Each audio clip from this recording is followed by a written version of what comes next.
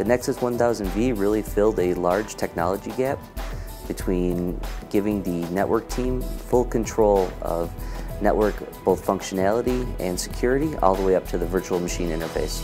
Some of the advantages we see are the consistency between port profiles, security, management, monitoring, and availability that we never had before in a virtualized environment. So having consistency across the platforms and the MIBs gives us a lot of advantages from a resource knowledge perspective. For the network administrators, it's managed simply as a traditional switch, and it's not configured any differently than the 5Ks or the 7Ks.